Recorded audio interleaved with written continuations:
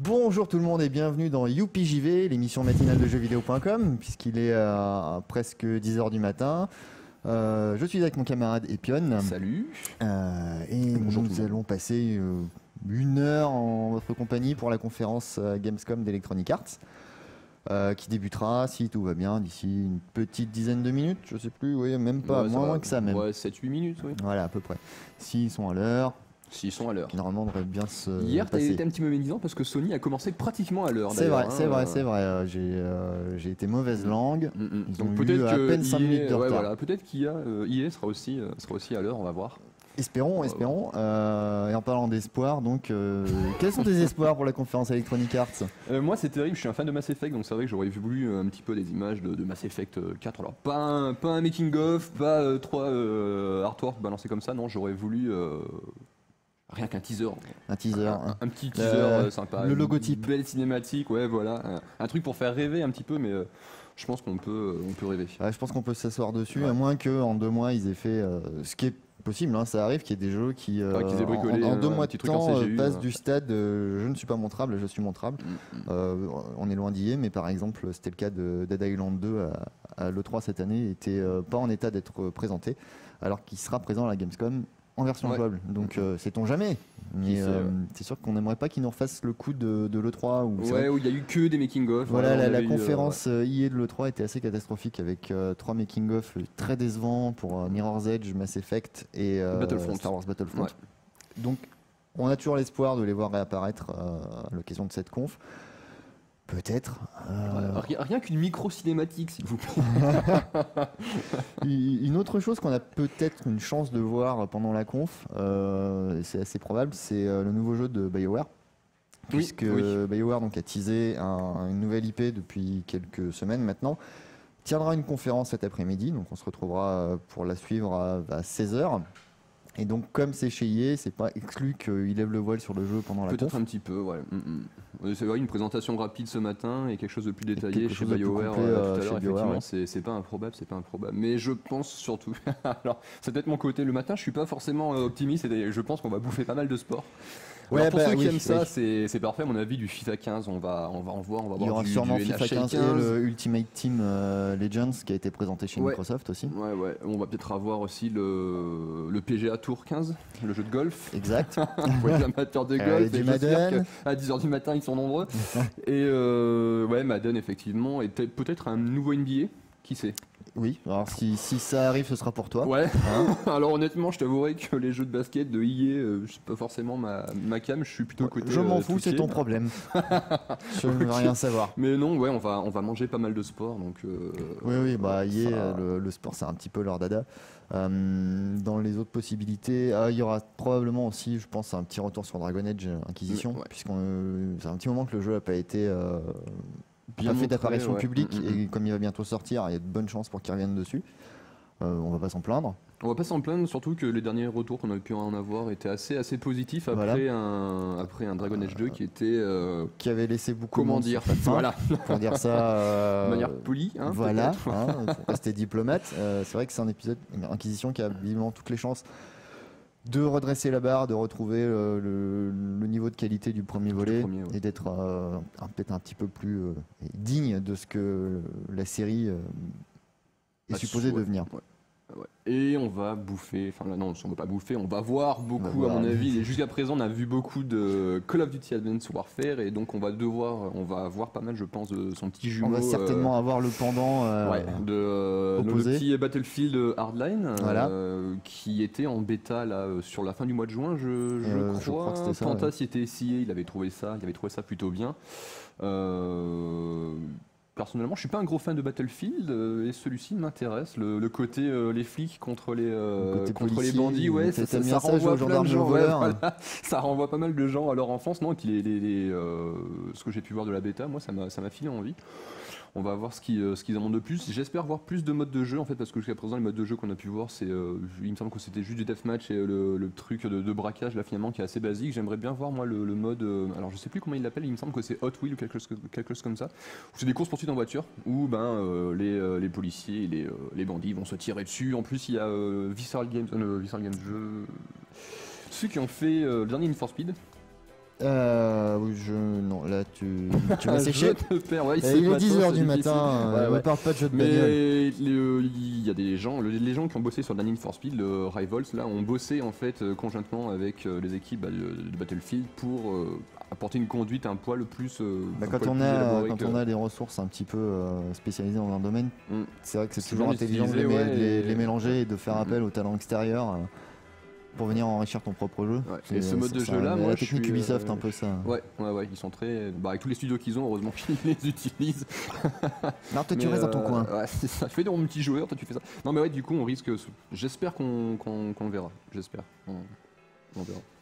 Moi, j'espère surtout. C'est vrai que je reste un peu rêveur, mais je suis toujours bloqué sur le prochain Mass Effect. Ouais. Je sais pas, j'ai une espèce d'espoir un peu vain. C'est peut-être aussi parce que. Mais c'est vrai que le jeu. Il y a eu une making-of un peu tout naze. Il a fait son apparition à la Comic-Con aussi. Où on n'a pas vu grand-chose. On a appris que le Mako serait de retour et on a vu quelques visuels. Est-ce que tu es content Ah, je suis ravi. J'ai tellement envie de refaire du Mako. Là, si... Je pense que pour poursuivre dans cette belle lignée d'informations, il pourrait faire 15 minutes sur le scan de planète. Voilà. Et ça serait juste génial. Le scan de planète qui prend 6 secondes de moins qu'avant. Quelles ressources on va pouvoir collecter pour ne rien faire avec. Ça serait super, ça. Et qu'as-tu pensé de la fin de Mass Effect 3 ? Moi, la fin de Mass Effect 3, j'ai eu l'occasion de le dire, je ne lui reprochais rien. Personnellement, ça m'a pas choqué. Et je fais pas partie des gens qui se soucient tellement d'avoir 50 000 fins différentes. Mass Effect, de toute façon, c'était une histoire qui était écrite, qu'on a vécu chacun à sa façon, mais parfois, comme dans la vie, on subit les événements et on peut pas non plus tout maîtriser. Donc qu'il y ait eu des fins un peu très dictées, c'était pas très bien mis en scène, ça par contre on est d'accord. Je veux partie des gens qui ont hurlé au scandale en disant je me suis fait déposséder de mon jeu, de mon histoire, l'histoire d'un jeu vidéo, elle ne t'appartient jamais vraiment. Oui, non, je suis assez d'accord avec ça. C'est une illusion, les multiples fins. Tu peux avoir 50 fins différentes dans un jeu, sur 3 millions de joueurs, vous serez toujours. Il y a toujours quelques-uns qui sont déçus, la même. Certain. Ou l'inverse. Moi je l'ai fait parce que j'ai l'impression que ça se lance pas du coup. On va papoter, hein. Mais moi les Mass Effect, je les ai fait genre l'année dernière, je crois. Donc après tout le shitstorm sur la fin de Mass Effect 3, je les ai fait avec tous les DLC, avec l'édition, la fin étendue, etc. Donc c'est vrai que moi j'ai terminé le jeu. Après la fin étendue, c'est pas non plus une incroyable révolution. Hein, c'est pas une révolution, mais c'est vrai que ça revenait sur pas mal de choses que les fans critiquaient sur la première fin. On avait plus d'informations sur les personnages. Il y avait quelques trucs qui étaient expliqués. Ça cassait pas trois pattes à un canard, mais bon, ça. Puis moi, j'avais fait le DLC Léviathan aussi qui expliquait quelques petits trucs aussi. Enfin non, moi j'avais trouvé ça bien. Non, du coup, c'est pour ça qu'on puisse te reprocher un aspect un peu expéditif, mais c'est vrai que moi, j'ai pas été. Je ne me berce pas d'illusions concernant la narration dans les jeux vidéo, il faut dire. Il y a des embranchements, il y a une façon de vivre une aventure, mais à la fin, c'est toujours quelque chose qui a été écrit pour toi et qui est là pour qui quelque part t'appartient pas vraiment, quoi. Il faut bien offrir une fin. Je me demande si c'est pas. Je pense que les gens je pense que c'est ça, c'est juste le fait qu'il y ait une fin, quoi. Les gens ont joué pendant plusieurs années. À une série de jeux, ont suivi des personnages, sont devenus potes même limite avec Garus, Vrex. Tu t'attaches énormément au personnage de Mass Effect. Le fait que ça soit fini comme ça. Je peux pas entrer dans les détails et spoiler, mais c'est vrai que sur une seconde partie, sur un des épisodes, un personnage auquel je m'étais pas intéressé la première fois parce qu'il m'avait pas plu du tout. Sur le second run, je l'avais gardé avec moi, je m'étais énormément attaché. Et au final, c'est un personnage qui va me manquer après. Alors, on nous fait signe. Ghost Games, on essaie de nous faire passer un message. Ah, les Need for Speed, c'était Ghost Games, d'accord. Merci, ça, c'est un message qui viendrait vers eux, je suis sûr, ça, non donc on remercie la régie qui nous renseigne en direct. Qu'est-ce que c'est moderne? Un bout de papier, un crayon, un critérium à mine grasse, nickel. Voilà, donc alors il est 10h et quelques secondes. Et voilà, ils sont en retard. C'est un scandale. C'est scandaleux, monsieur. Remboursé. L'industrie du jeu vidéo va mal. Va très mal. Je vois là-bas sur un écran. J'entends que ça cause dans les oreilles. Voilà. Oh que c'est beau. Ah bah voilà, Dragon Age. At BioWare, we've always focused on creating games that take our players on memorable journeys. Dragon Age Inquisition represents that next generation of BioWare games. Our goal was to combine our signature storytelling with vast exploration, immersing players in the game world like never before. It is the biggest and most ambitious game we've ever made at our studio in Edmonton. It's the largest geography we've ever built, from rocky seacoasts to barren desert ruins, lush forests, and treacherous mountain passes, all of them open for you to explore. With 9 companions by your side for you to lead, it has the largest cast in a Dragon Age game to date. But that's just the start. Altogether, it represents the Dragon Age RPG that we as a BioWare team have always wanted to create. A role-playing experience that is truly your own. Start by customizing your Inquisitor with an extensive character creation system that features millions la customisation à fond les ballons pour faire du jeu notre jeu. C'est marrant, c'est un peu de ce dont on parlait tout à l'heure. Il n'y a pas à dire, on reconnaît la patte BioWare sur les personnages. With over 200 different weapon and upgrade schematics, 150 types of armor, and 80 different materials, each with their own unique properties, you're going to create unique combinations to fight the way you want to fight, and you get to name your items that you make. But fighting for your own survival is only a part of Dragon Age Inquisition. You're also fighting for the survival of the world itself. To do that, you're going to lead and form the Inquisition, where your actions and choices will chart the course of history. Many of the choices you're going to make in the game start from your seat of power, Skyhold, a customizable fortress. Within Skyhold, you can engage in activities to strengthen the Inquisition. You can choose areas of the world you want to explore, and you can expand the Inquisition's influence by taking on various new missions. Now, let's jump into the game and give you a look at one of those missions to strengthen the Inquisition, in a completely new area of the game. Here, we'll be playing as a human, female Inquisitor, and we'll be supported by our followers, Solus, Blackwall, and Cole. Now, while the Inquisitor leads the party, you can also take control of your followers and use their abilities directly in battle.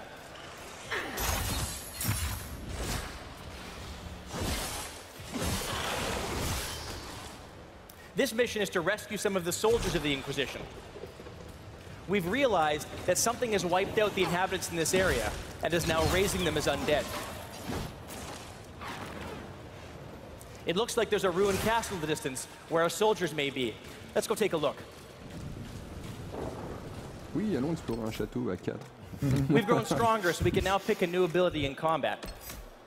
There are over 200 spells and abilities to choose from, but we'll buy Earth-Shaking Strike, which will raise our strength, an important skill for our warrior Inquisitor to build up. Alors Scoop, le nouveau Dragon Age serait un RPG. Qui pensait que c'était un point and click. Et là, on va pouvoir mourir du. More undead! Don't waste time on them. Head for the castle. Now that's a lot of undead, but we can't leave our soldiers prisoners of these Avar barbarians. We'll have to fight through. Donc pour ceux qui ne sauraient pas, vous n'avez pas suivi, on peut prendre le contrôle des compagnons.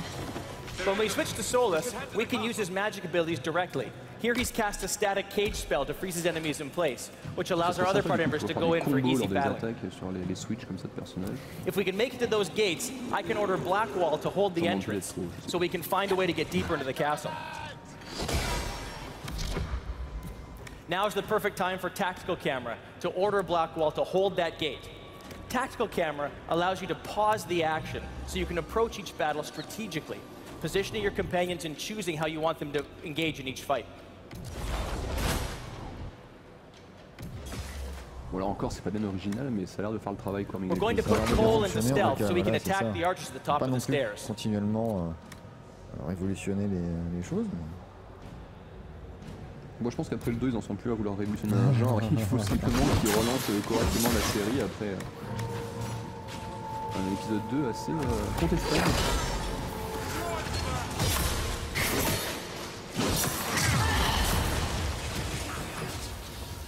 While Blackwell's holding off those undead, let's go up top and see if there's a way to get deeper into this castle.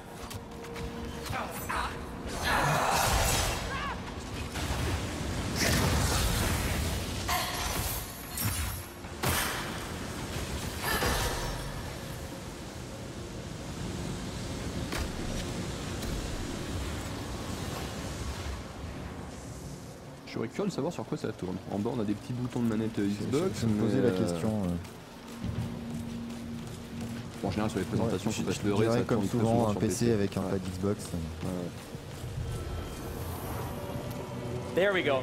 Now we get into the castle to find our soldiers before the Avar kill them. Ah mais c'est parce qu'il pleut du coup, voilà. Ah bah oui, est mouillé, ça prend pas feu.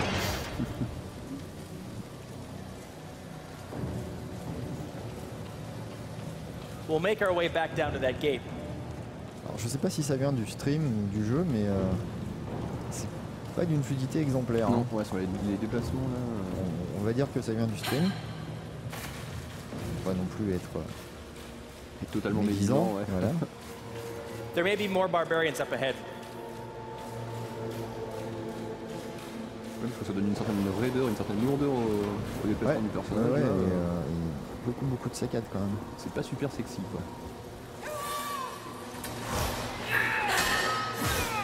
On verra comment bougent les vrais gens pendant la conférence. Ouais. On va avoir un point de référence, mais...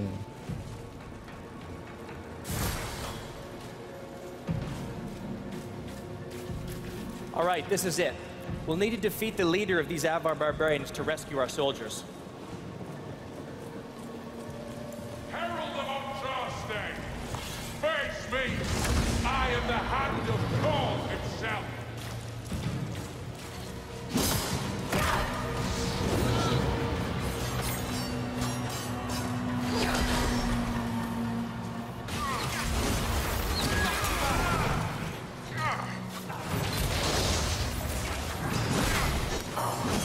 He's really tough, so let's go back to tactical camera to make sure we're controlling that battlefield. We'll send Cole and our Inquisitor up to the stairs to take out 2 of those archers, while Blackwell and Solus draw the Avar leader's attention. Ça c'est un système de placement que j'aimerais bien trouver dans un Mass Effect par exemple, tu vois. C'est vrai qu'une caméra vidéo c'est un petit peu plus pratique que le système qu'il y avait dans Mass Effect, on est quand même un peu très limité. Ouais.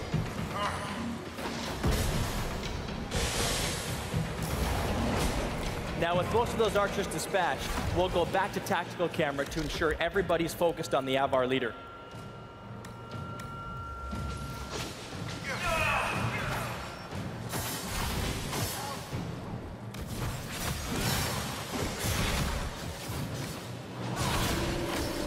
Bien résistance barbare.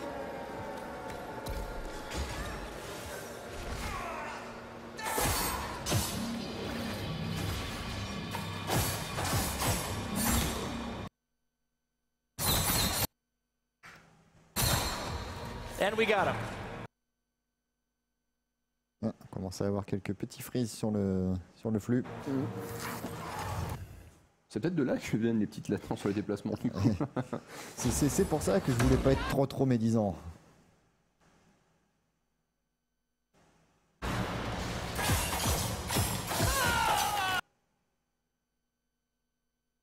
Non mais déconnectez-vous les gens, c'est pour ça que ça sert à rien. Arrêtez de regarder.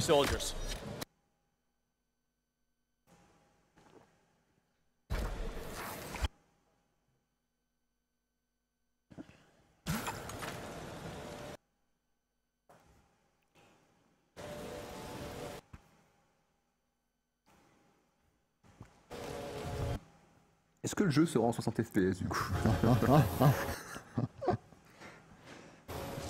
Là il est en 60 FPS, en 60 FPM, ouais. 60 images minutes.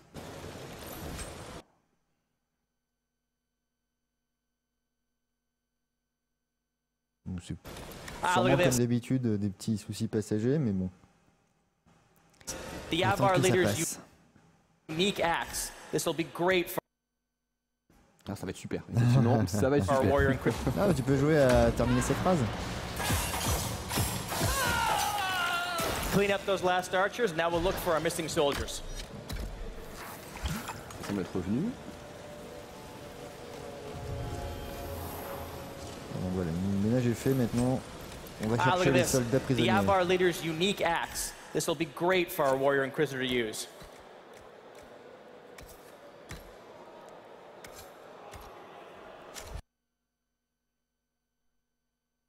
Ah, on a peut-être été un petit peu optimiste. Tu vois, fallait pas le dire. Ça porte la poisse quand on dit que ça marche.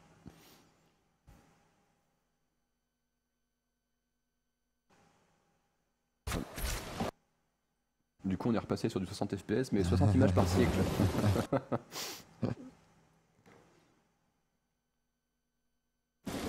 C'est ça, ils ont plus d'argent. Ils pouvaient pas louer de gros serveurs avec beaucoup de bandes passantes.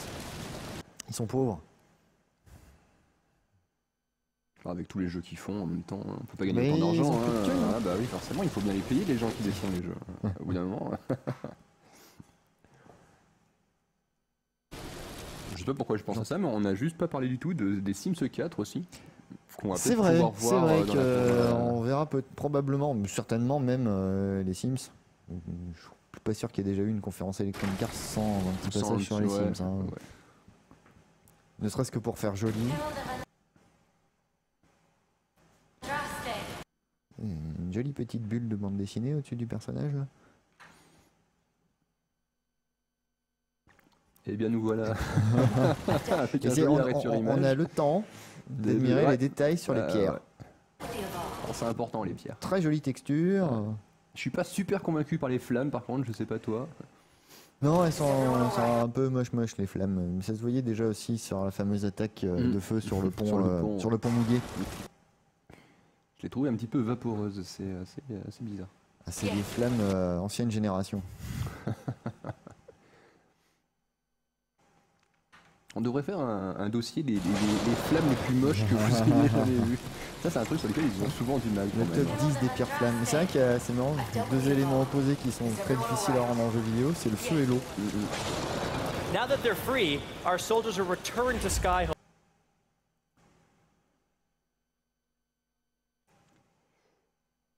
While they continue to prepare for the battle against. Décidément, Dragon Age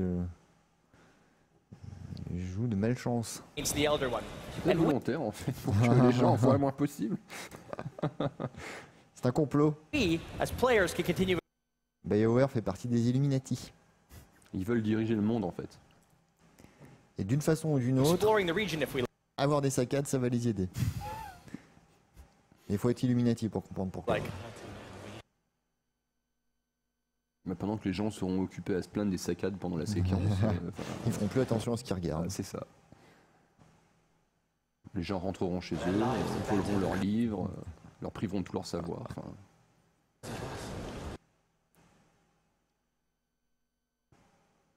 Alors, je suis plutôt du genre patient, mais là c'est vrai que moi-même c'est un petit peu en train de m'agacer. Ça commence à devenir un petit peu pénible quand même là, effectivement. C'est pas ce qu'on fait de plus agréable. Faut vraiment espérer que ça va pas ça sera pas durer trop conférence comme ça effectivement parce qu'on risque de trouver le temps un petit peu long. La conférence va durer 4 heures.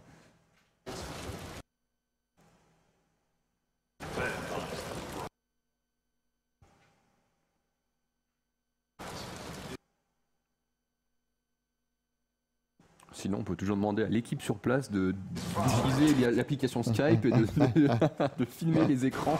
Et de nous envoyer des textos pour raconter ce qui se passe ensuite. C'est ça.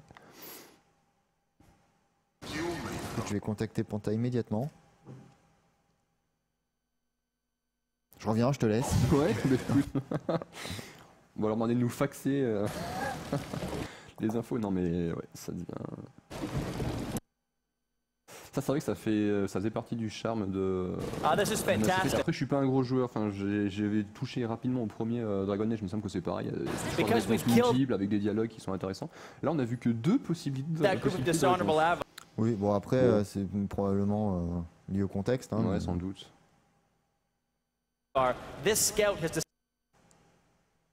Donc si on arrivait à savoir ce qui se passe, on comprendrait sûrement mieux. Oui, c'est... Là, c'est vrai qu'en termes de contexte, du coup, c'est pas super évident de capter tout ce qui se passe. Hein, c'est pas facile de mettre les choses dans l'ordre. L'image avant, elle était déjà pas dans cette pièce, la dame là. Donc, la dame, ou non, c'est une dame, oui, je crois, le personnage principal. Oui. C'est une inquisitrice.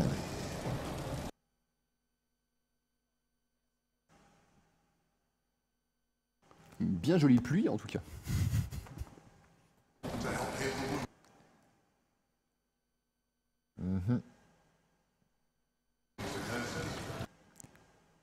Ils sont longs les dialogues dans le jeu quand même. C'est très verbeux. Hein.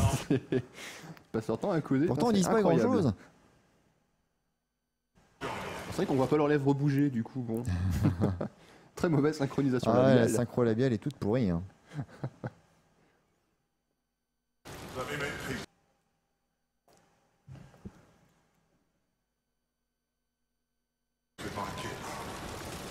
Ok, d'accord. Now that they're free, our soldiers are returned to Skyhold, where they'll continue to prepare for the battle against the Elder One. And we, as players, can continue exploring the region if we like. On est revenu en arrière avant la rencontre en fait. Au moment où ça a coupé et sauté. Superbe. Il se passe des choses très curieuses chez Electronic Arts là. Ce qui est amusant, c'est que du coup, on va avoir un petit décalage d'à peu près un quart d'heure en fait entre ce qu'on voit au stream et ce qu'ils voient en vrai pendant la conférence. Il va y avoir un décalage entre la France et Cologne. Because we've killed that group of dishonorable Avar, this scout has decided to join the Inquisition. Un nouveau équipier du coup. Voilà, c'est pour ça que je pense que le dialogue n'était pas particulièrement riche. C'est vrai que tu veux nous rejoindre, oui, non, ouais, bon. C'est vrai que ça laisse assez peu de place à la discussion, ce genre de... Il a un très joli masque de Batman. Hey, ça recoupe. Batman était déjà tendance. Et quelque chose d'assez curieux sur la tête. On ne sait pas si ce sont des cheveux. Oui, c'est une matière assez particulière. Ouais, des cheveux, du tissu, ouais, de la mousse. C'est une mousse coiffante. C'est ça. Tu connais bien ça, toi, non? Non, pas des masses, je t'avouerai. Je suis plutôt expert du cheveu, du shampoing. Au miel et je sais plus quoi là pour les soins des cheveux. Bah, on s'en fout. Je disais pas ça pour te lancer sur ta vie privée. Hein. Quoi que ça occupe, ceci dit. C'est vrai que si on en vient à parler de cheveux, c'est vraiment qu'il y a un problème. C'est quand même pas de bol parce que Electronic Arts, là, ça fait 2 ans qu'en général ils ont des conférences, que ce soit à l'E3, à la gamescom, qui sont franchement pas folichonnes. Cette année, il y a matière à présenter un truc qui pourrait être intéressant et c'est des moyens techniques. C'est Internet qui les lâche. C'est pas de bol. Ça doit être le karma. C'est exactement ce que j'allais dire. C'est karmique tout ça. Hein. Il doit y avoir un mec qui a fait un truc pas bien chez EA. Non, c'est. Il est en train de le payer cher. C'est le buzz de BioWare là. J'oublie tous les noms ce matin, c'est assez incroyable. Le monsieur qui est... Non, le monsieur qui est parti récemment là de chez BioWare. Ah, toi aussi, Hudson. Voilà, Hudson. Cassé Hudson, voilà. Qui est parti il y a pas longtemps et en fait, il est parti bien vénère. Donc, du coup, il leur a tout pété. Alors, je suis pas expert en jeu vidéo. Je viens de passer à NHL, visiblement. J'ai l'impression que c'est pas le même jeu.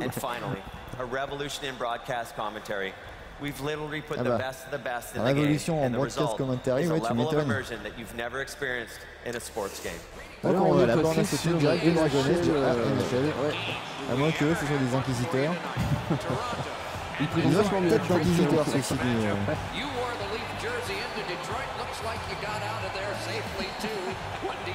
Est-ce qu'on aurait de vrais commentateurs en chair et en os pour faire l'intro des matchs? Ça va se demander puisqu'il parlait donc de révolution dans les commentaires. Alors après, est-ce que c'est une grosse révolution? Parce que dans la plupart des jeux de sport, les commentateurs sont des vrais, les commentateurs sont des vraies personnes physiques la plupart du temps. Hein.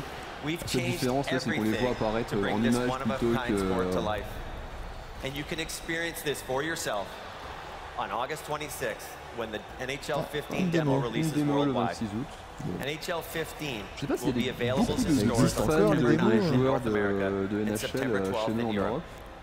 Let's take a look at our Il y a new des amateurs trailer. de hockey, mais c'est vrai que des joueurs de NHL, je ne sais pas si on en a énormément. Hein. Using in-game footage. Thank Il y you. a beaucoup d'amateurs de hockey par contre. Oui. C'est très amusant à jouer.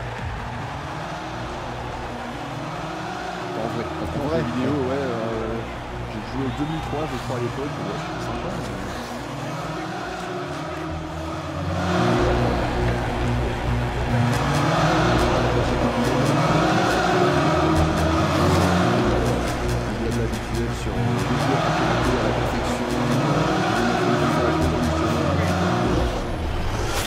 penser au texte de sport tous les ans, ça. De la balle, il va aller toute nouvelle physique.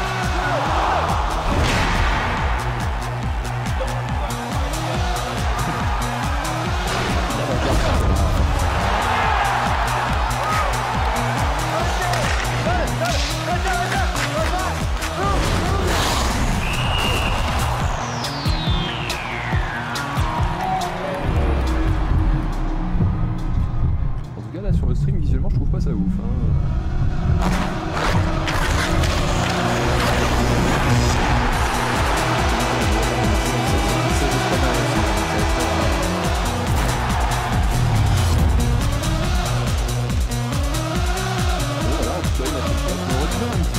Des jeux qui allaient être présentés, là du coup on en aurait déjà vu. Ça aurait été très facile de challenge. Hallo und guten Morgen, meine Damen und Herren vom EA-Stand auf der Gamescom in Köln. Not bad for a lad from Liverpool. NHL 15 is truly stunning. Thanks to Dean and the team at EA Canada for their absolutely amazing work. Across all of our OU studios, we have a commitment to creativity and innovation, producing those unexpected and simply awesome moments that you just have to share with your friends.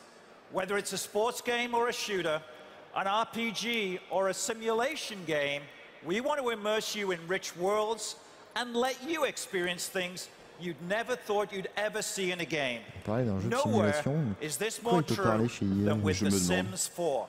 Last year at Gamescom, we introduced you to our new Sims for the first time. Today, we've got executive producer Rachel Franklin and a team of folks in the Sims studio bringing you a live demo. Je propose une petite hola pour les Sims. The game launches in just a few weeks, and today we're going to show you what it's about. That's right, I said we. Rachel, her team, and me. This could get interesting. Yep, because we are going to play the game live, right here Démo live on des the Sims 4. stage. The Sims is Combien about vont faire creating pipi? and controlling people. And we're going to show Est-ce que you tu how crois you vraiment can à la make the démo most live? amazing Sims. Oh, il y a longtemps que je Beautiful ne on fais the plus outside, d'illusions. fascinating on the inside. With really big Parce que c'est Je incroyable, crois que même quand il y a des démos live qui plantent, je houses soupçonne de faire exprès de les faire planter dans vidéo. And then, this part is really cool. Ah, parce que c'est formidable, tous We're gonna go ces into extraits the live où all tout se new passe à la gallery. perfection, tout Ouais. s'enchaîne. So we can share what we C'est make particulièrement probant and dans pull les other people's Assassin's Sims Creed and par exemple, où homes Oui, notamment. les déplacements, les Truc que tu assassins. n'arriveras jamais à faire en vrai dans ta partie parce que tu vas toujours te manger un arbre ou un mendiant qui passe. I've set up a few scenarios, but since this is a simulation game, Peter and I actually don't know exactly what's going to happen. Oui. Non, mais après sur un jeu comme les Sims, tu peux faire une démo live si tu acceptes l'idée que ça se passe pas comme tu veux et qu'en même temps ça fait partie de l'ADN de la franchise quelque part. Alors je crois que Les Paul qui avait testé un petit peu le jeu sur une version preview là, l'avait trouvé un petit peu lent. Lent. Ouais. You got it. Okay. Whoa. Here we are. Chancellor Angela Merkel? You recognize her. You want to take a selfie? Ah oui, forcément, on est en Allemagne. Enfin, faut le savoir quand même que c'est elle. C'est Angela Merkel, il y a 30 ans. She looks great. She does. This is where you can craft your sim. You can get right in there and get as detailed as you want. You can pull her nose. That's not what you should be doing for a politician to change body shapes, all kinds of things. But Peter, we have built you a sim. Oh boy. Okay. Ah yeah. What do you think, Peter? Ah yeah. Ouais, donc c'est vraiment l'éditeur de personnages avec 20 ans de moins quand même. Hein. Ouais. Look at that. Oh, okay, that's What's going on here? Je suis pas. Et d'ailleurs, moi, si Paul l'avait pas dit, qu'il n'avait pas été spécialement convaincu par l'éditeur de personnages. Peut-être que je dis une bêtise, mais. J'avoue que ça m'a pas marqué. We need to give you some clothes. Okay, that would probably the audience would appreciate that at this point. We have these new styled looks, so let's try one of those on. What do you There I am think? in my Sex Pistols, Clash, English Beat era. I like that one. Yeah. A little mohawk action. That's not a little mohawk, no. Okay, Jonathan, let's put him in some clothes that are more fitting for an executive of the company. You can just leave me the way I Il am. est quand même assez bizarrement gaulé là, non? Il a un bassin qui est tout fin et et des épaules surdimensionnées. Il doit avoir vachement mal en bas du dos. Now that we have you dressed, we are going to craft your personality. Now we want to make sure we get it right. Okay. this is an incredibly important part of creating your sim because in The Sims 4, what's on the inside has an. Alors là, il faut regarder sur les écrans d'à côté s'ils jouent vraiment aux Sims ou pas. Okay, so I want to make sure we got it right. Ils sont tous en train de jouer à Candy Crush. C'est ça. So we started you off with the Farmville sur Facebook. We thought you might like that. I love that. Okay. L'éditeur de personnalité, c'est maintenant. Yeah, that's me. Yeah, we made you a music lover. We know you do those rock T-shirts on the Friday. Yeah. I want you to pick the last trait. What would you like? Sporty. Okay, Sporty. we have an active trait. Okay, that's great. You know, That action there. would be me. Good. Yep. All right. All right, great. We need a walk style. Yeah. Un style de meurtre. Donc voilà, ils en ont fait un amateur de musique sportif et là ils cherchent une démarche.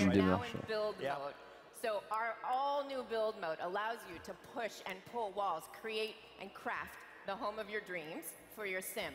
And you can literally drag and drop. It's super easy. So I can move the rooms from left to right and wherever you want them. Can I even move the house?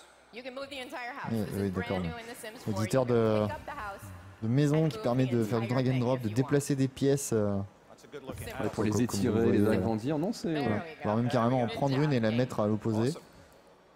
So I want to ask you, for your dream home, yes. What is the one room that you would love to have in your home? Well, this is going to be the year that Liverpool are going to win the Premier League. On a vu la maison de ses rêves, ce monsieur il l'a déjà. Oui, voilà. C'est pas la maison de mes rêves, c'est ma deuxième maison, ça. Ma résidence secondaire. Now this is where we can go and we can share our creations or we can browse the creations of other people. We can see what's out there in the community, Sims, rooms, or complete homes. You're seeing one right now. Yeah, because that's what I've got on the end of my street where I live, yeah. We do all kinds of things. Okay, Rachel, time out. You see one? Top left. The hell with a man cave. I need a man stadium. That's what I need. He wants a whole football stadium for his home. King will make that happen. This is how you can bring in an entire home right into your Sims world. Yeah, that now looks you have fabulous. There's just one problem. What? It's not red. It's got to be red. Donc on peut importer les créations des autres joueurs et les modifier. King, you got it there. Where you go. That's looking more like Anfield. All right, we've made you an amazing sim, Peter. Right. We've got you a football stadium for a home. Hey, that's what you wanted. That's what I want. Okay, now we're going to go into live mode. And we're going to show you a couple different scenarios. Yeah. So in this one, I've created this amazing maze in build mode. And I'm doing a little experimenting with my Sims because I've made them all hungry. Is that me right there? I am hungry. Donc elle a créé une maison labyrinthe. Right. Elle va lâcher les Sims dedans et elle va les énerver. C'est pas très gentil ça. That's fine, but what am I? I look like Dan Aykroyd in Ghostbusters. What is this? I made you an astronaut. Okay, what can I say? Got it. On dirait plutôt Luke Skywalker. We are going to actually upload this maze to the gallery so everybody at home can try this when the game launches for themselves. We'll have a little competition. Non, en fait, c'est hungry qu'elle a dit, c'est pas. Ils ont faim. Ah oui. Ah oui, bah c'est pour ça que d'accord. Ah oui, parce que tu peux mourir de faim plus facilement que de colère. Ah non, c'était pas hungry, c'était hungry. And there's the Grim Reaper. This is real. This is terrible. Does this happen all the time? You know what we can do? We can have Peter plead for her life. Let's do that, Argus. Yeah, that's me. There you go. Please.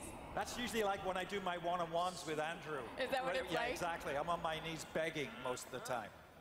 And I like that going on there. Okay, I think we're going to let this play out, and let's move on to Lindsay. Okay, that's a nice neighborhood. It's nice, isn't it? Now, I want to say our team has put amazing depth and amazing richness into these neighborhoods. Pour l'instant, la présentation est vachement plus vivante et dynamique ce qu'ils ont pu faire autrefois. You can meet other Sims. It's amazingly deep as you want it to be. You can collect and splice together plant clippings and create rare breeds of plants, or you can go fishing. Quand on le voit comme ça, on dirait pas c'est City Builder en fait. Can meet other Sims in the neighborhood, and they connect in really interesting ways. And because of those personalities that we made in Create a Sim, these big personalities, that has a dramatic effect on how your Sim will interact with other Sims in the neighborhood.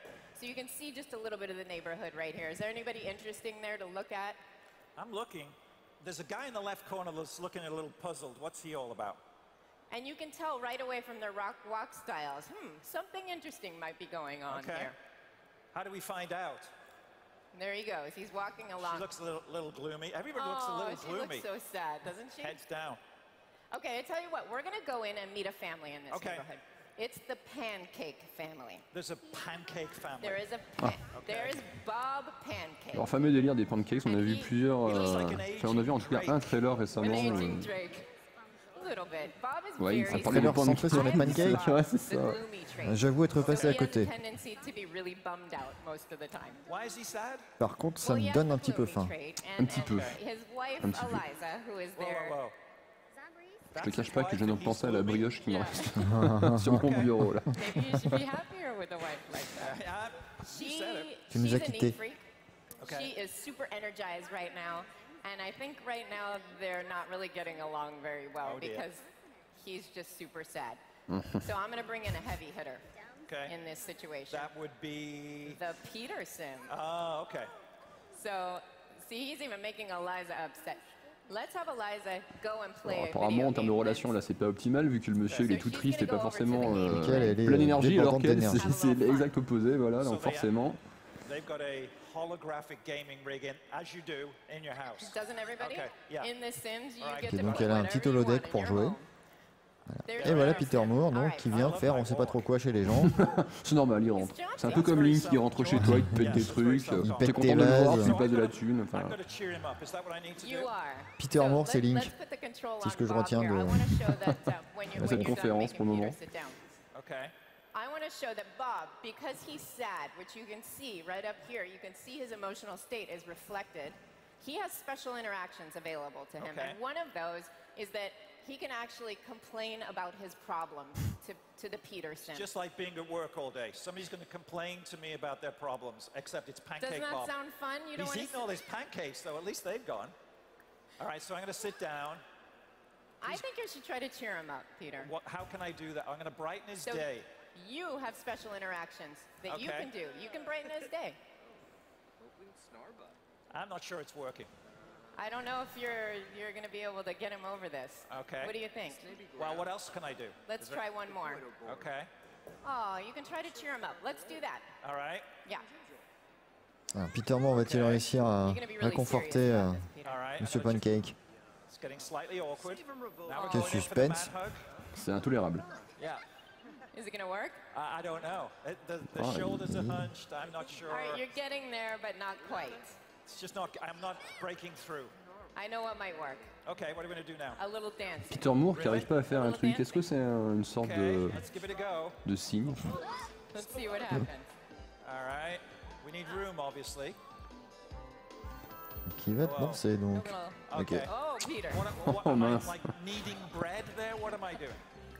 Ah bah, là tout de suite il va mieux l'autre, hein. Forcément il a vu Peter Moore se trémousser. Let's see what he does, Peter. Okay, we nearly broke into a twerk. There's a twerk. Oh, he's trying. There we go. Good there job. We go. All right.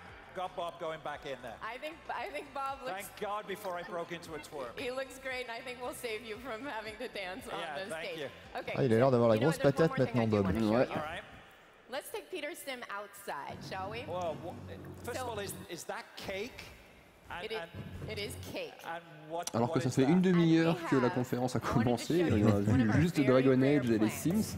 Et NHL. Et NHL, oh je l'ai oublié. It's a cow plant. A cow plant. Une vache plante, hein, là, donc ici. Qu'est-ce qu'ils ont pris avant de commencer à développer ce jeu? Avec un gâteau au bout de la langue. Bon, c'est marrant, c'est pas un truc que je ferais. Ah bah voilà.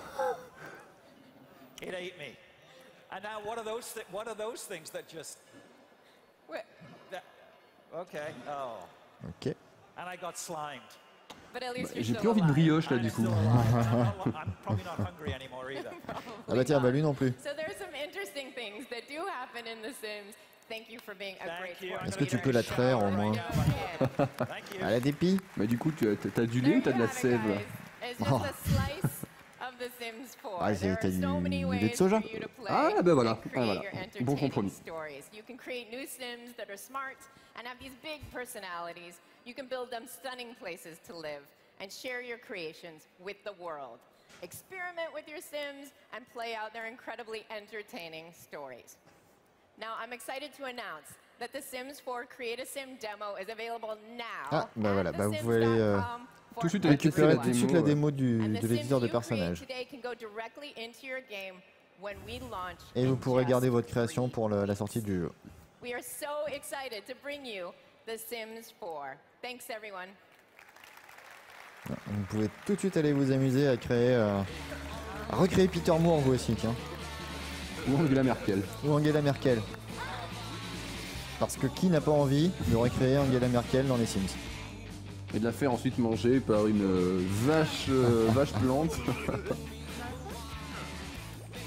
Une longue présentation en tout cas des Sims 4. Détaillée ouais, plutôt détaillée en tout, ouais, même très détaillée sur l'éditeur de personnages et comment leur caractère ensuite ça peut influer sur le jeu. On a vu aussi la création de maison. L'éditeur de bâtiment, ouais. Et la fonction partage. Elle a bien foutu, hein. Ouais, plutôt, ouais. Weird, c'est vraiment le mot depuis les 3-4 derniers trailers, à chaque fois c'est le mot qui ressort. C'est peut-être un mot qui devrait être présent depuis le début de la franchise en fait.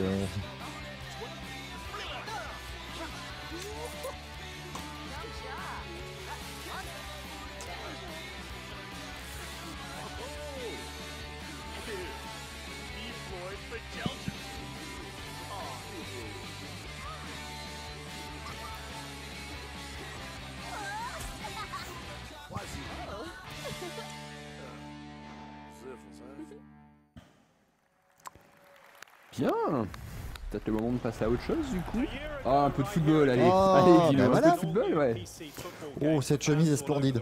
Ouf. FIFA World is authentic and accessible, and for fans new to FIFA, it's a great new way to play. It's fun, it's easy to download on almost any PC, and it's free to play. We're bringing a rich FIFA experience to as many people as we can. In this past year, we've seen the open beta played in more than 180 countries, in 9 different languages, and with an average of 500,000 games per day. It's an amazing community of passionate fans that are helping us to build FIFA World into the incredible live service it is today. And those FIFA World fans drive our commitment to constantly update the game and deliver engaging content. During that beta period, we've delivered more than 20 major updates, adding gamepad and keyboard-only controls, as well as our dynamic accomplishments, a new feature that captures storylines from the real world of football, challenging fans to recreate these defining moments in FIFA World. We've also added new modes, language support, and improved the user interface. But that's what we've done together. Here's what's on the horizon for FIFA World going forward.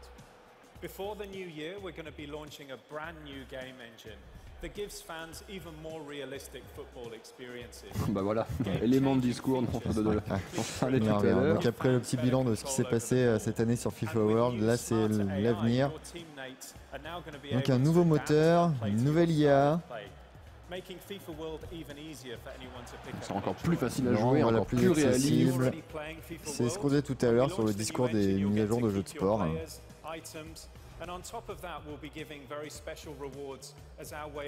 C'est marrant qu'ils s'entêtent dans ce genre de discours parce que c'est pas forcément toujours vrai. Là, il y a très souvent, ça soit sur du FIFA, même sur des jeux comme moi, que je connais plus du coup, un NBA 2K par exemple, ils te présentent ça comme waouh, super nouveau truc, ça va être encore plus facile de le faire, encore plus précis.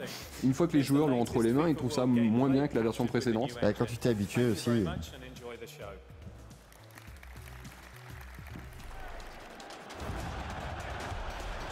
Je pense que la parenthèse FIFA n'est pas terminée. Non, c'est toujours un trailer pour FIFA World, ça, non?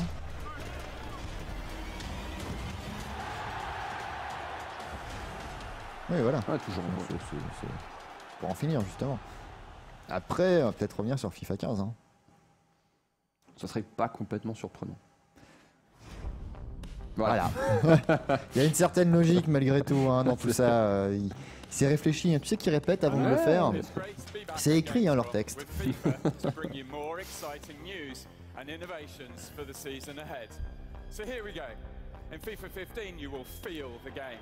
Ah, c'est le moment où on attend que Rivaol se pointe en fait.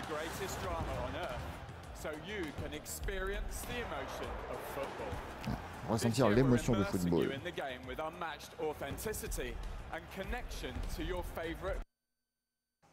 Bah, c'est origine, c'est bon. Temporairement.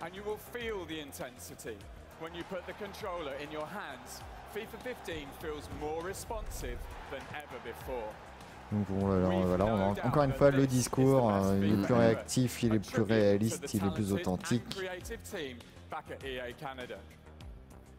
From Sydney and to Seattle, we've already put the game in the hands of our fans. They told us that they love the innovations made to gameplay and great responsiveness made to the all-new dribbling and correct contact systems. We've also heard what else you want to experience. You want to be immersed with unmatched authenticity and connection to the sport.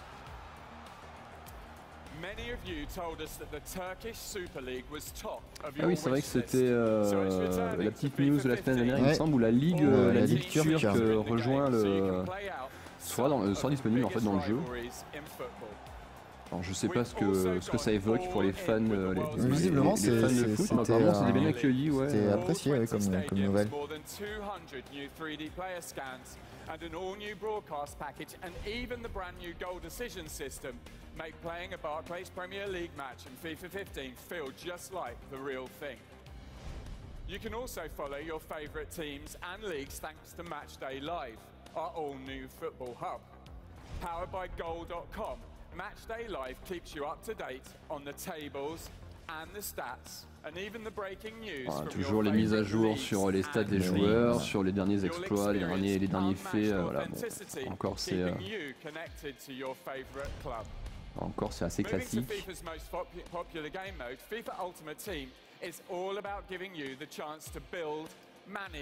Ultimate Team, le jeu de cartes qui était pas mal présenté, enfin pas mal, qui a été présenté un petit peu pendant la conférence Microsoft. Le mode Legends, ouais, qui sera exclu du coup.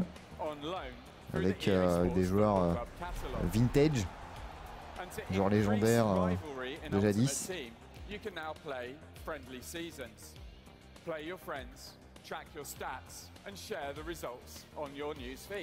Take home a season title against any of your friends and all the bragging rights that go along with it. Ah, le voilà. Ultimate Team Legends this year, only on Xbox, gets even better with new players, including icons like Peter Schmeichel. Alors est-ce que ça sera là encore une vraie exclusivité Xbox définitive, etc. On verra. En tout cas, le Microsoft et EA travaillent pas mal ensemble. Ils sont très copains en ce moment. Entre le EA Access qui permet de jouer à des jeux EA avec un simple abonnement. We've studied the movement and behaviours of top goalkeepers like World Cup star Tim Howard. Next-gen goalkeepers will now look, move and think like their real world counterparts. L'animation toujours plus réaliste. Là encore, on a l'habitude.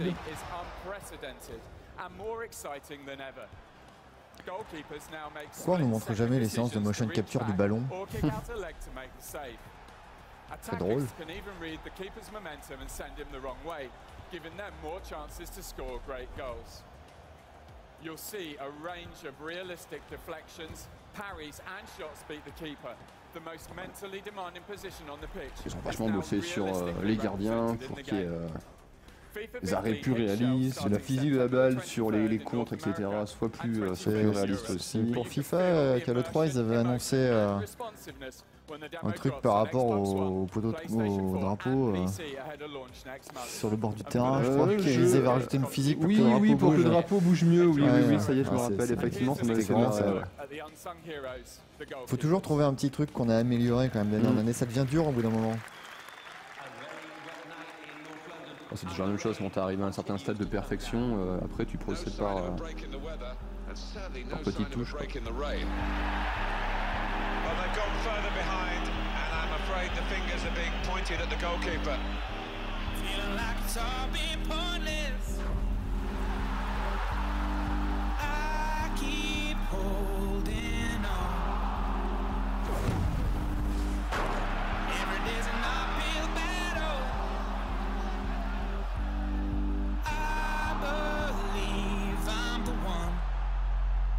tout triste. Je pense que si j'avais plus de poils sur les joues que sur le crâne, je serais un peu triste aussi.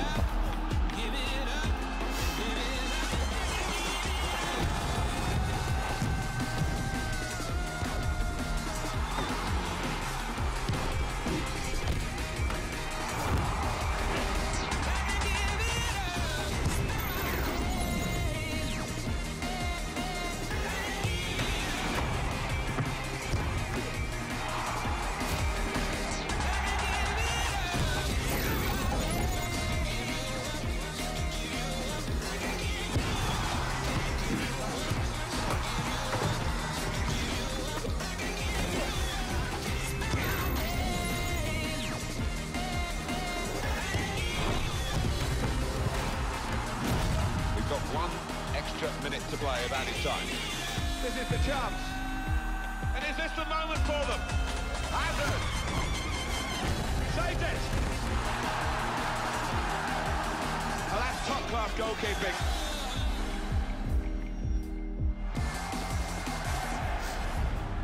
Oh bah voilà, FIFA 15, un jeu qu'on n'attendait pas du tout pendant cette conférence, du coup c'est une sacrée nouvelle. Non, plus sérieusement, c'est vrai que c'était. Qu'est-ce qu'il nous dit ? C'est vrai que c'est un jeu qu'on attendait. Bon, c'est pas une grande surprise, ça fera plaisir aux fans de foot.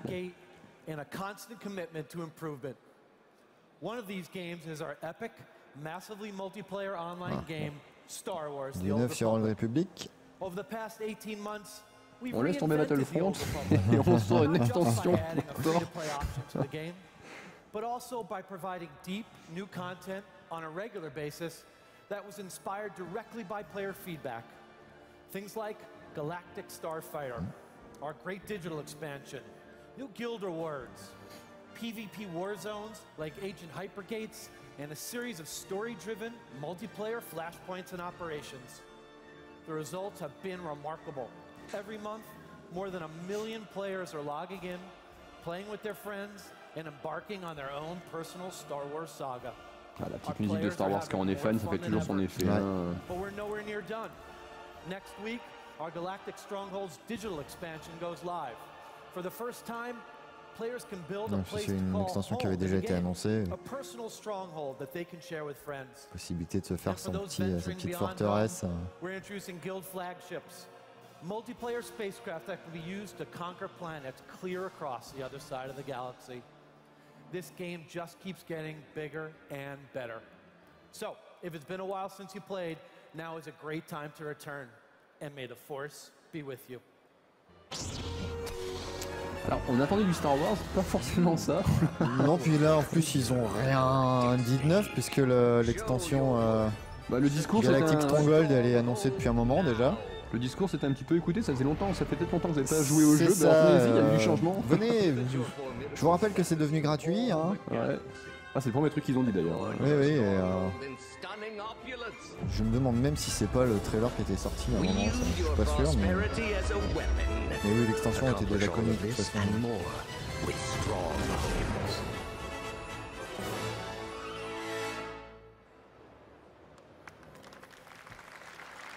Un petit Battlefront, tant qu'on est sur Star Wars, hein, s'il vous plaît, messieurs.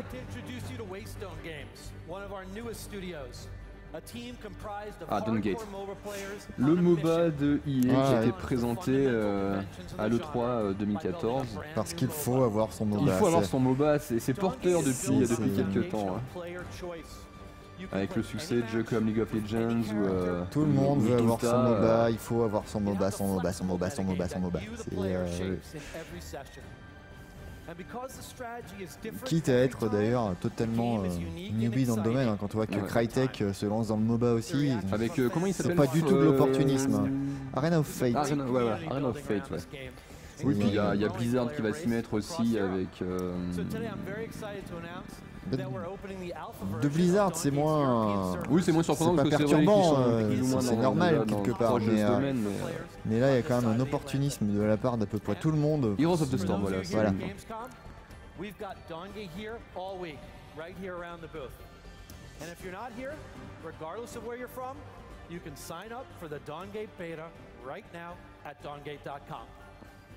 Bon. Dawngate and the Old Republic are two games truly driven by our players.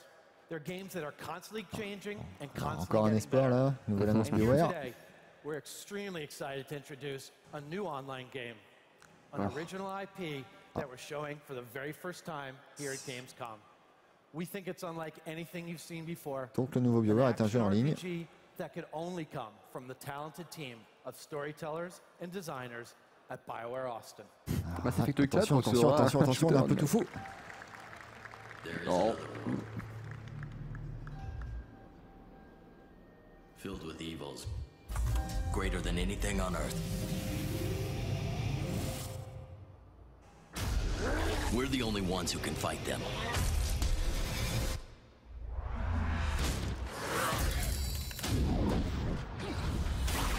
When we stand together, we're unstoppable.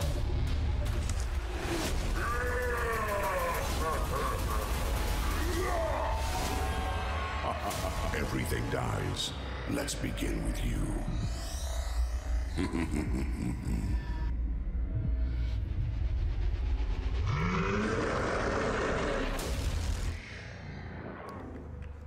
Bon, Facebook, Instagram, qu'est-ce que c'était que tout ça? Shadow Realms, ouais, bon. On avait déjà eu un petit teaser à You've Been Chosen il n'y a pas... 3 teasers même. Même 3 teasers, ouais, bon. Je sais pas ce qu'on en a pensé, mais en tout cas sur les images ça avait l'air très très lambda.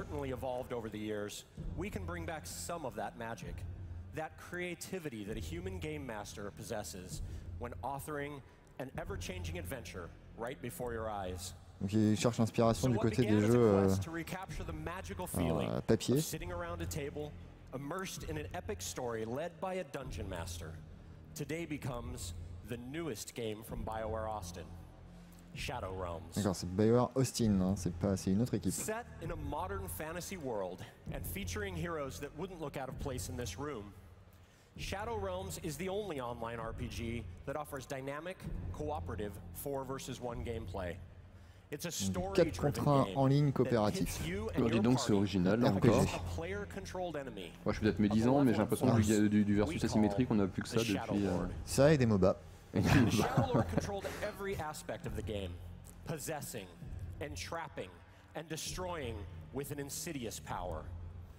you'll have the chance to play either as or against the insidious one. Building experience and progression, whether you've chosen good or evil. Because this is a BioWare game, story is at its heart. Continuously updated story embedded in the online adventures, along with an ever-changing world, will ensure that no 2 trips through a realm will play out the same way. Beyond the story moments you'll uncover while fighting the Shadow Lord, the overarching narrative of our world will be released episodically, playing out over time like a great TV series, providing an ever-evolving backdrop to the player versus player action. Donc une grosse emphase sur l'histoire, la narration avec des segments scénarisés et disons, des mises à jour régulières façon série télé pour faire progresser l'intrigue. Ça va taper dans l'épisodique là encore, c'est pas... C'est un petit peu à la mode aussi, j'ai l'impression ces derniers temps, c'est moi qui exagère, je sais pas. The press conference, excuse me. And for those not here today at Gamescom, you can go to shadowrealms.com and sign up right now for a chance to get into our first closed alpha coming next month. L'inscription à une alpha. Vous pouvez candidater dès maintenant. We couldn't be more excited to introduce Shadow Realms, our next great story-driven RPG, to the legion of BioWare fans around the world. Thank you.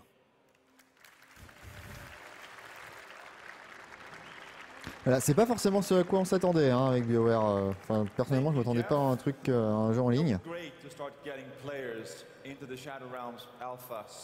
Donc on en verra plus cet après-midi puisqu'il y a donc la conférence BioWare à 16h. Ouais, j'espère en voir plus parce que oui, pour l'instant là c'est pas on n'a rien vu là. Ouais. It is why we are committed to bringing you in early and giving you a chance to get hands-on right away. This is exactly what we did a couple of months ago with Battlefield Hardline. Hardline is an entirely new series in the Battlefield universe, and we were able to learn a ton from the millions of people who played the beta that launched at E3. A priori, on va voir un petit peu de Battlefield maintenant. You inspired us to go deeper with the story, add new features, and create the Battlefield that our fans out there deserve. We'll also conduct another big beta, and we will also do further testing before the game launches to ensure. Alors, il faut rappeler que le jeu a été, la sortie a été décalée, il devait sortir normalement en octobre cette année, apparemment ce sera plutôt pour début 2015. Peut-être que les retours de la première bêta qui sont déroulés là, qui s'est déroulée là en juin n'étaient pas. Ce n'est pas étranger. D'ailleurs, il vient de dire qu'il y aurait une nouvelle bêta. Ouais. C'est courageux parce qu'ils préfèrent sortir le jeu après les fêtes du coup. Oui. Il faut dire que là il y a deux périodes très chargées, hein. Que ce soit avant ou après, il y a énormément de choses qui sortent. Et, je sais que pour Battlefield 4, ils s'étaient pas gênés pour sortir un jeu avec pas mal de bugs un peu relous qui ont été corrigés par la suite. Tense pacing and cliffhanger endings. We're also changing up the traditional linear nature of Battlefield single-player gameplay by giving the player more choices in how they want to play. There will be tons of replayability. Our main character is Nick Mendoza, a young detective from Miami who's going cross-country to track down someone from his past. On the way, he and his friend Boomer run into a problem. Let's take a look at how all this comes together in the game. Here's the debut of Battlefield Hardline single player. Le début de la campagne solo. Well, well, Marcus Boone, the prodigal, etc. Hey, Mr. Albert, thanks for seeing us. It's the least I can do. And you must be Nick? Boomer says you got a machine that can brute force any combination lock. Well, certainly can, Nick. You just gotta give it a little time. Nick Mendoza, right? Oh, hey, look at that. Shit just got real. My dad kind of monitors my calls. Yeah, a lot of people want to talk to you, Mendoza, including a fella from LA named Stoddard. Say he'd pay 250 grand for you alive. He's coming here right now. Sorry, Marcus. Boys, what do you say we escort Mr. Mendoza and Marcus down to the presidential suite? Wait, you said just Nick. But Marcus isn't welcome here. He never was. Oh, baby, I'm so sorry. Peel her off this asshole before I puke. Oh, and Marcus, just so we're clear, race is not a factor here. My dislike of you is strictly personal.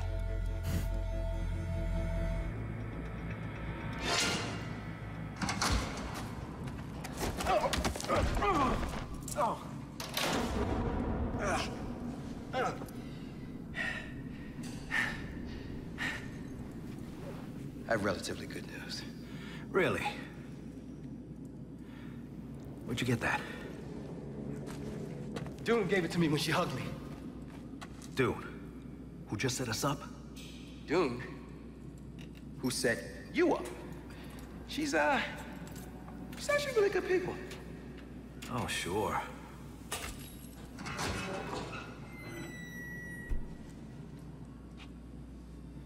All right. Stay behind me. Oh, yeah, go ahead.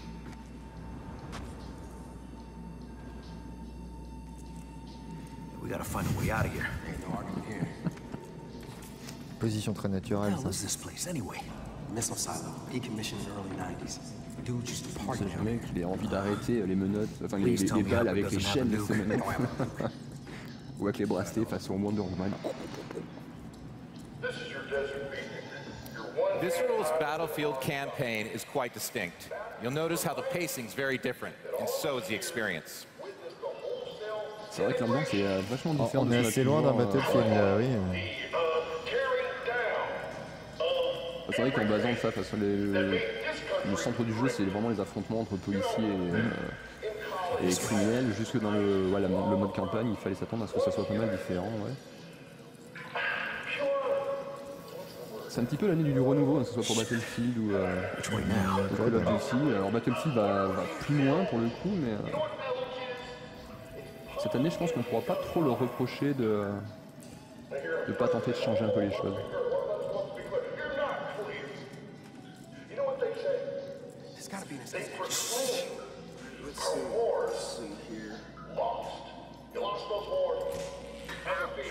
Prédit un funeste destin, ce monsieur. C'est toujours des mecs en train de souder quelque chose et qui regardent pas du tout ce qui se passe derrière eux. C'est aussi fréquent que les bidons rouges dans les vidéos. Le mec qui grimpe un truc comme ça. En puis sans lumière et tout, ça devait être pratique pour voir. Et ils soudent très souvent d'ailleurs sans masque. Je sais pas s'ils soudaient, la remarque ou quoi.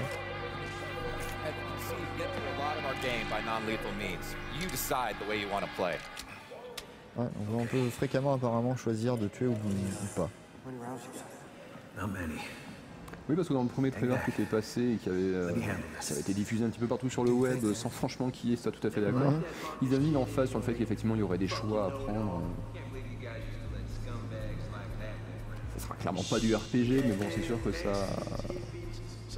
apportera un petit peu de diversité. Du coup, c'est vrai qu'ils avaient pas mis, ils ont bien mis l'emphase aussi sur la rejouabilité, notamment pour les approches des missions, tout ce qui est l'aspect stratégique.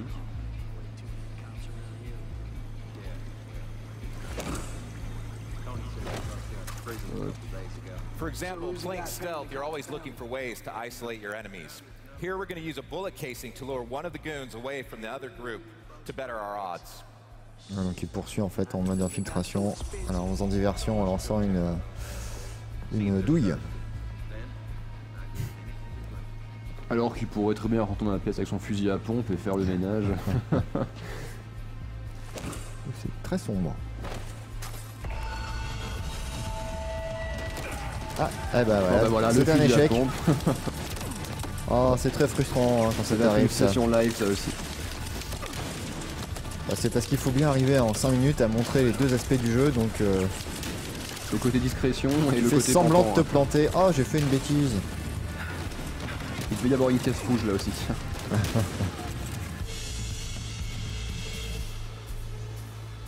C'est bien triste, c'est tous ces criminels qui s'entassent avec des bidons d'essence et des caisses de TNT quand même. Hey, there's a ladder. That's our way out. Yeah. Come on.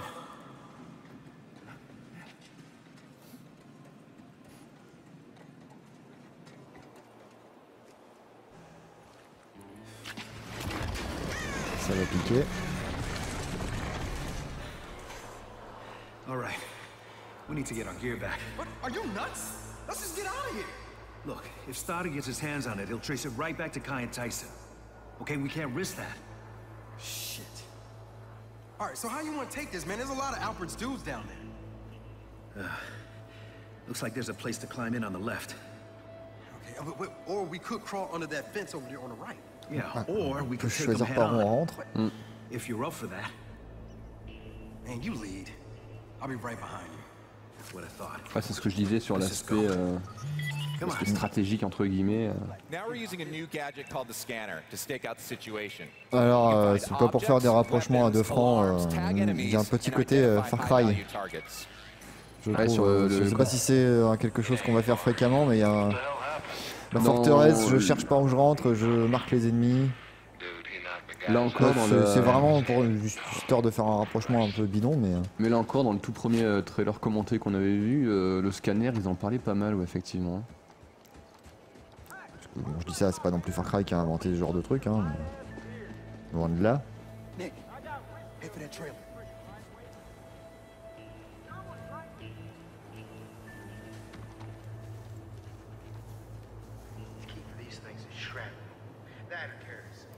This is another new feature called Freeze.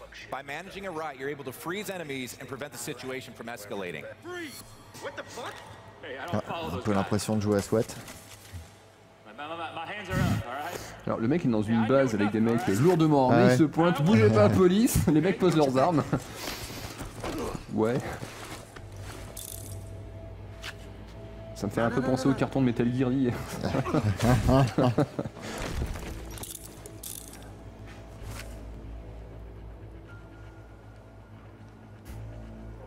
Peut-être à 50 contre 1, les mecs se laissent menotter. On sait jamais, c'est peut-être un malade. Ah, puis son pistolet peut-être ultra puissant, tu sais pas. Looks like your old friends have gone way past bank robbery. Petit drapeau, ton petit ennui. Look, I'm gonna try to reach Dune. Shit, don't you have any other friends? Not out here. Okay. I'll get into the compound and find our gear. All right, man. Hey, be careful. Ah bah ouais, il y va tout seul. Lui, c'est le genre de personnage dans les films d'horreur qui te dit je vais aller explorer là-bas tout seul pour voir d'où vient ce bruit étrange. Ah. Oh. On sort d'un cœur là, ça. Je suis curieux de savoir ce qu'on va penser de ce genre de choses des fans de Battlefield, parce que lorsque tu joues à Battlefield, tu veux quand même un jeu où il y a des tampons, des explosions, enfin ce que je critique pas, hein, parce que c'est vrai que ça fait très bien. Tout, mais... Là, c'est quand même une approche qui est complètement différente. Alors je pense que tu peux foncer dans le tas et bourriner sans problème, hein. Mais je suis curieux de savoir ce qu'ils vont penser de ce genre de choses. Ce qui est amusant, c'est que de l'autre côté, pour Advanced Warfare, le nouveau Call of Duty, j'ai regardé un petit peu les réactions des fans, et les fans étaient, en tout cas les vieux fans de Call of Duty, étaient assez outrés par ce qu'ils voyaient. Il y en a beaucoup qui n'ont pas du tout aimé. J'ai lu beaucoup de c'est plus Call of Duty, c'est Halo, c'est Killzone, c'est machin, mais c'est plus Call of Duty. Enfin, c'est vrai que là c'est pareil, hein, c'est le changement assez radical. Ah bah c'est encore plus radical, moi j'ai l'impression. Après faut voir, c'est toujours périlleux les jeux comme ça qui essaient de jouer sur les deux tableaux, te permettent de faire et de l'infiltration et du bourrinage. Et c'est jamais, très souvent casse-gueule. Hein. Parce que en général c'est l'infiltration qui en pâtit. Parce que c'est difficile de faire une IA qui fonctionne avec les deux, donc souvent elle est aveugle. L'infiltration en pâtit, puis à côté de ça, la côté action, du coup les niveaux sont pas forcément dessinés pour t'en foutre plein les yeux.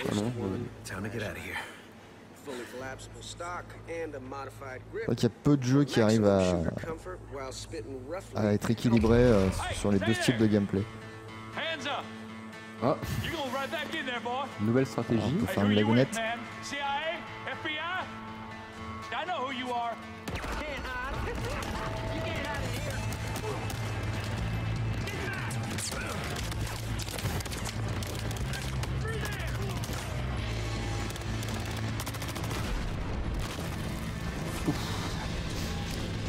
Qu'est-ce que je disais tout à l'heure sur le tampon boum boum?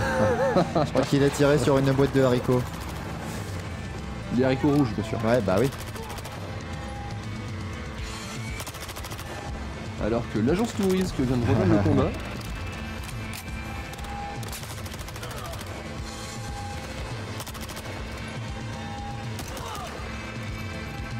Content d'être venu.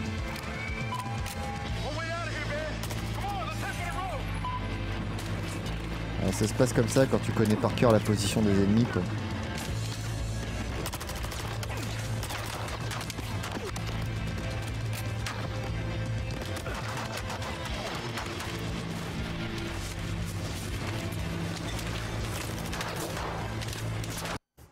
C'est les préfabriqués les plus résistants que j'ai jamais vus, donc. Les balles passent par les fenêtres, mais pas plus. Hein. Je me souviens la dernière fois que j'étais dans un préfabriqué et qu'on faisait que j'ai été pris dans un échange de feu. C'était autre chose, hein. C'était pas la même limonade.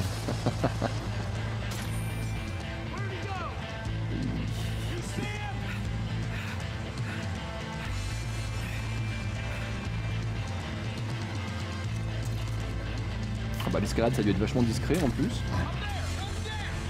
Donc on a un lance-grappin, ouais d'accord, on sait. Ça c'est un truc qu'on trouvait déjà dans le multijoueur de... Ouais, là il y a un côté un petit peu surprenant quand même avec ce lancer de grimpin, ok, mais il y a tout le... Il y a la rampe qui s'installe, tout le truc qui pop. Je l'avais dans mes poches. Et bah là, Battlefield Hardline, un point de plus sur notre petit loto qu'on n'a pas fait mais qu'on aurait dû. Je suis très curieux de voir les réactions des fans après ce trailer.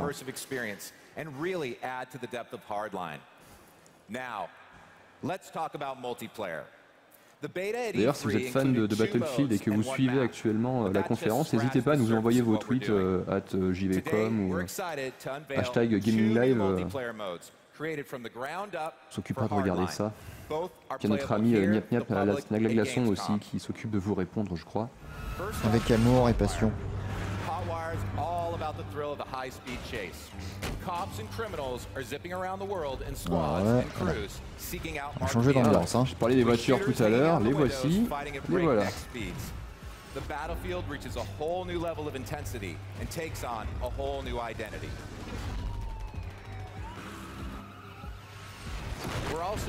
C'est vrai que quand on repense à Battlefield 1942, on se dit que la franchise, en quelques années... Ah, on est passé aux guerres modernes et là on arrive à la guerre contre le crime. C'est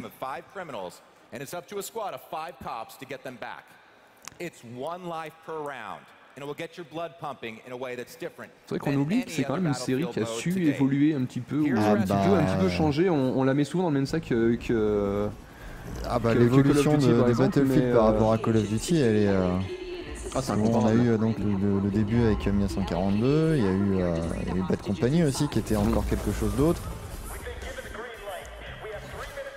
Et à l'origine on était très loin du multi façon Call of. Hein.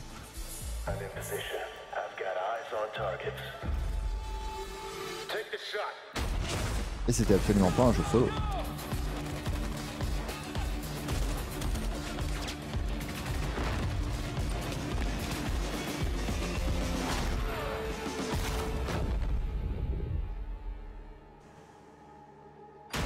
Alors là manifestement on est dans le multijoueur.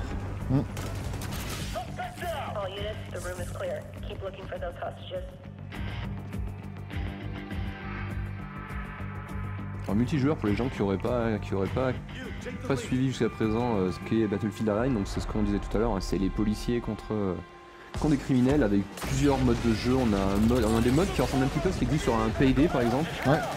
Où il y a un braquage à réaliser, donc les policiers vont devoir le contrer. Alors c'est beaucoup plus simple et limité qu'un Payday, en tout cas en termes d'approche pour les criminels. Il y a un mode de jeu qui ressemble un petit peu à ce qu'on a dans du Counter-Strike avec une bombe à poser par exemple, et donc avec forcément les policiers pour empêcher. Donc c'est un melting pot de plusieurs choses qui existent déjà dans la FPS. Ça va être. Moi je suis assez intéressé par ce Battlefield. Il n'y a toujours pas de date. Hein. Non. We have a lot of stations here at the booth with a ton of great experiences. Let's go play some games. Un peu de gameplay? Non, si. Qu'est-ce qui se passe? Oh, je sens le trailer composite avec plein de jeux. Ouais. Ah ouais, bien vu. On sent l'expérience. Ah oui. Ah bah ouais. C'est pas mon premier rodéo, hein.